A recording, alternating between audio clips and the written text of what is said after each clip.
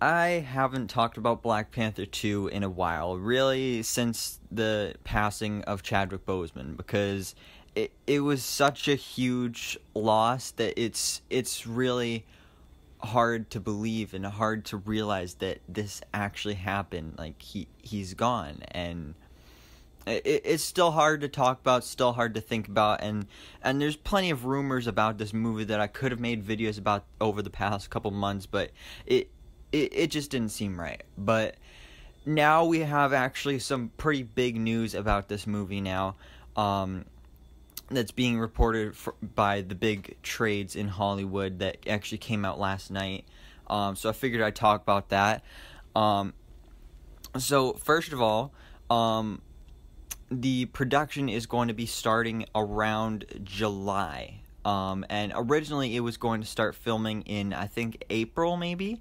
But now it's not going to start until July because obviously they had to delay some stuff, and they had to rewrite some stuff and change things around.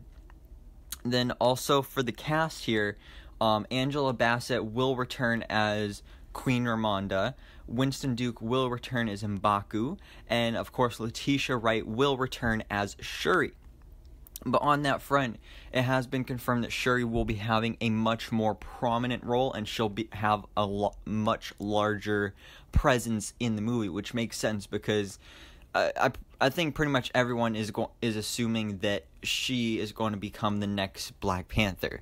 There's rumors there's going to be 2 Black Panthers, but we know for sure that Shuri is going to be at least one of these new Black Panthers. And then also one other thing I wanted to kind of squeeze in here before I get into the big villain topic here is a couple weeks ago, one of the people high up in Disney basically confirmed that we will not be getting a digital scene with Chadwick Boseman, which makes sense, but at the same time, I think it would be a cool way to honor him by doing that, because like just doing one quick scene could be really cool.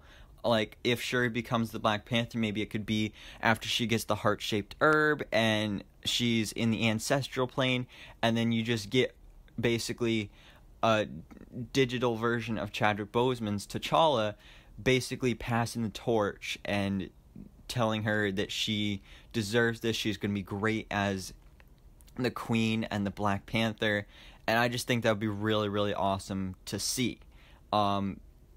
But it doesn't sound like that's going to happen. So, I mean, that's fine, but I'd definitely like to see something like that. But now let's get to the big news of this whole news fest here with Black Panther 2.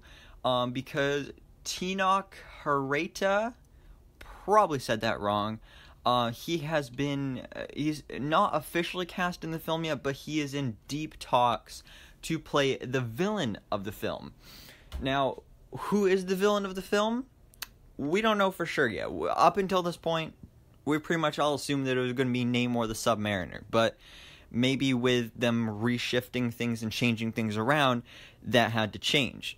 And so far, from what I've been seeing from rumors and theories with this casting, or at least, almost casting, is that he is most likely playing the White Tiger.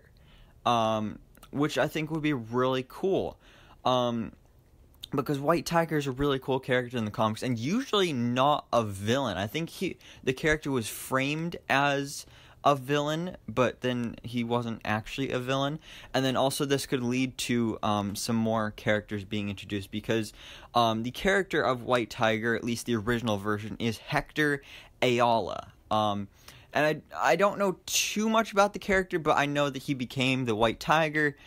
He had this green tiger medallion thing that gave him powers very similar to Black Panther. So that we could totally see something similar to this in Black Panther 2, just kind of like an evil version. And then what I would love to see branch off of this is his daughter, Ava Ayala, who becomes the White Tiger in the comics, and she's kind of like the main White Tiger.